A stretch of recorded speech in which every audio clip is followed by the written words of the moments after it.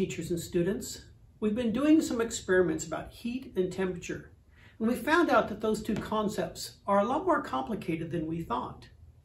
We learned that temperature is actually defined as how quickly molecules are vibrating. The faster they vibrate, the higher the temperature, and this causes expansion and contraction. We did an experiment in which we took 2 samples of water and put a drop of food coloring in each. The only difference in the 2 samples was one was hot water and one was cold. And we found out that the food coloring dispersed in the hot water quicker.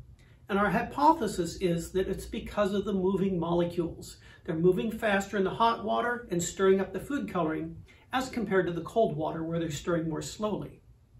But what would happen if we had the exact same temperature in water, but we had different amounts of water?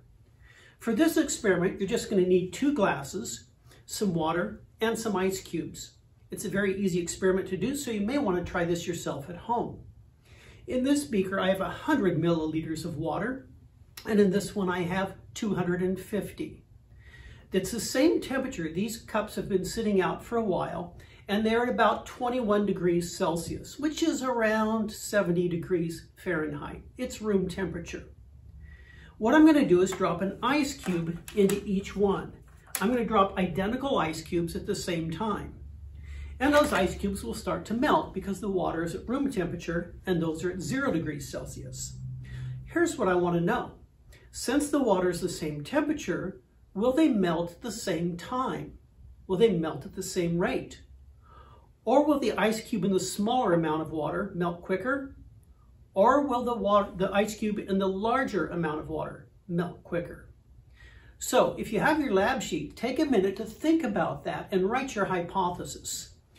Identical beakers, identical liquids, same setting, same room, same day, same size of ice cubes. The control variable, or test variable in this case, is the amount of water. I vary the amount of water, the mass. Will they melt at the same time? Will the lesser amount melt the ice quicker, or will the greater amount melt the ice quicker?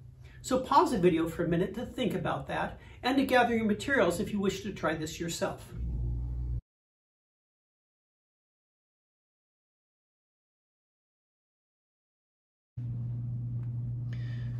So record your initial temperature of the water. In this case, it is 21 degrees Celsius.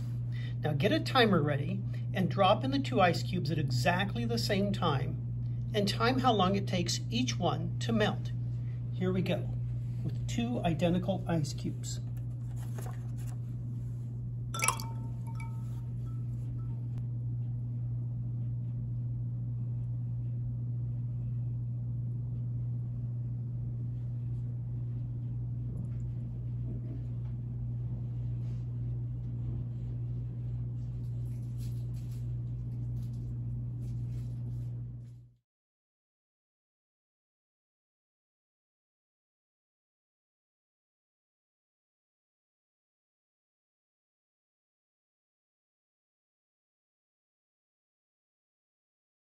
As you can see, the ice cube in the larger amount of water is melting much faster than the one in the lesser amount of water.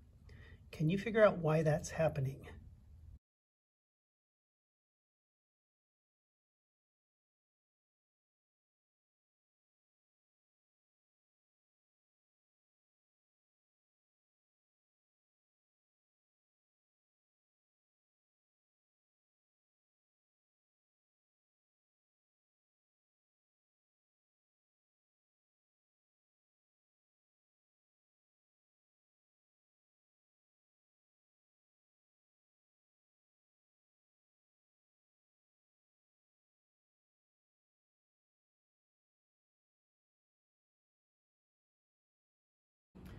So there you have it. The ice melted much faster in the water sample that has more mass for some reason. Can you figure out why? This took just under 6 minutes. This one has taken over 20 minutes to melt the same size ice cube. And the finishing temperature here went from 21 degrees down to 14 degrees Celsius, while this one went from 21 down to 4 degrees Celsius. What might explain that result? Well, it turns out that since these two samples had the same temperature of water, and the ice cubes, of course, were at the same temperature, 0 degrees Celsius, the only thing that accounted for the faster melting here was the increased mass of water. It turns out that though the temperatures were the same, there is more heat here because it has more mass. There's more water molecules at 21 degrees Celsius here than there are here. Heat is a measurement of temperature times mass. Temperature is simply how fast those molecules are moving, but heat takes into account how many molecules you have to work with. It's kind of like if I got tackled by a kindergartner. I could probably do okay with that. But if the whole classroom of kindergartners came at me, they could probably take me down. There's more kindergartners in this beaker than there are in this one, so they're able to conquer that ice cube much faster. Another way to think about it is this. If I held up a match that was lit, the flame on that is over 1,000 degrees. It has an extremely high temperature.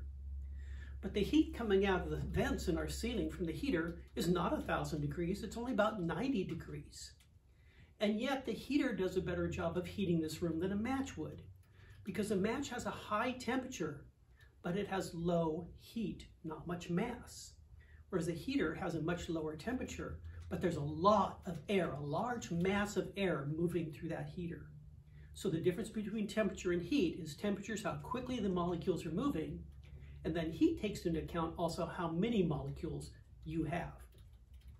Because there are so many molecules in here, that ice cube could only lower that temperature a few degrees.